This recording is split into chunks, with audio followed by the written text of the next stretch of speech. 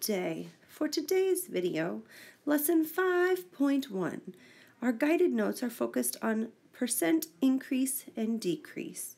Our essential question is, how do you use percents to describe change? We have two vocabulary terms for today's video. Percent increase, which describes how much a quantity increases in comparison to the original amount. And likewise, we have percent decrease, which describes how much a quantity decreases in comparison to the original amount. To find such percent increase or decrease, we have a formula that we use to find the percent change, and that is the amount, I'm going to abbreviate AMT, for the amount of change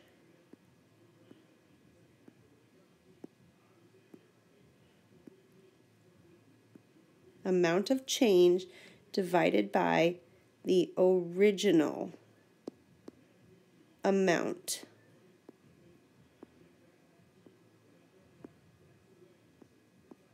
Sorry if we can't read it, but I will rewrite this or rephrase this.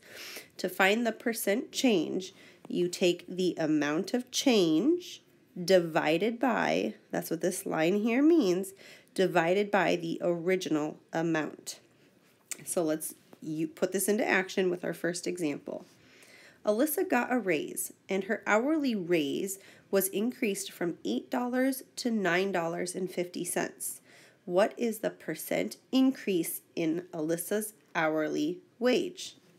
So, using this formula, we first need to find the amount of change. So from $8 to $9.50, our amount of change is $1. It would help if Mrs. Reister could write $1.50. And I'm going to divide that by the original amount, which in this problem is $8. So I'm going to take 1.5 divided by 8. And on my calculator, this is what I get.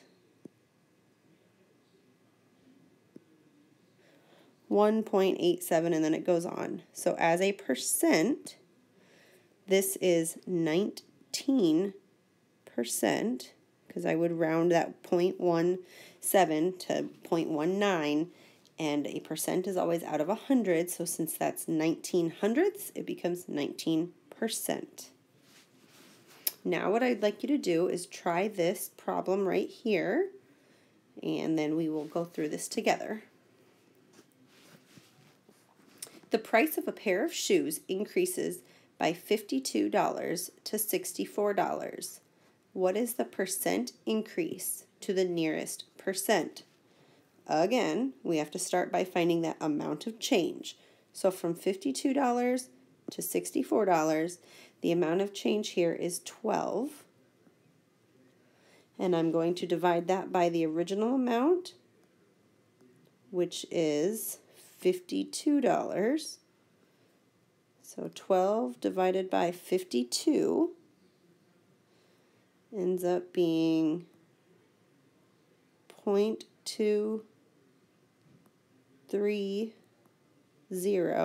which as a percent is 23%.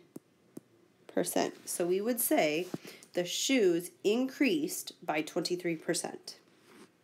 Now we're going to find a percent decrease, and the same formula follows, finding a percent decrease. It's just a matter of the scenario in which the percent is applied.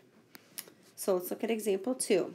David moved from a house that is 89 miles away from his workplace to a house that is 51 miles away from his workplace. What is the percent decrease in the distance from his home to his workplace? So to start, we need to find that amount of change, which is 89 minus 51, which is 38. And then I'm going to take my 38 and divide that by 89, which is the original amount. And when I divide that, I get 0.426. So as a percent, I'm going to round that up to 43%. And in this case, it's a 43% decrease in the amount of miles David is traveling. All right, now for example 3, we're going to look at how we can use these percent increases or decreases to find out other information about a problem. The grizzly bear population in Yellowstone National Park in 1970, see if you can spot my typo, was about 270. Over the next 35 years, it increased by about 115%. What was the population in 2005? So we have to use this we have to use this percent increase right here, this information that we're given about the 115%. We need to use that. So ultimately, I want to know, well, what is 115% of 270? Because it increased by that much. So when I say that out loud, I want to know what 115% of 270 is. So when I think about this, I know that the word of means to multiply. So I'm going to have to take something times 270. Well, I can't use a percent. I need to turn this percent into a decimal. So 115% as a decimal is 1.15 because it's over 100%, and 100% as a decimal is the whole number 1.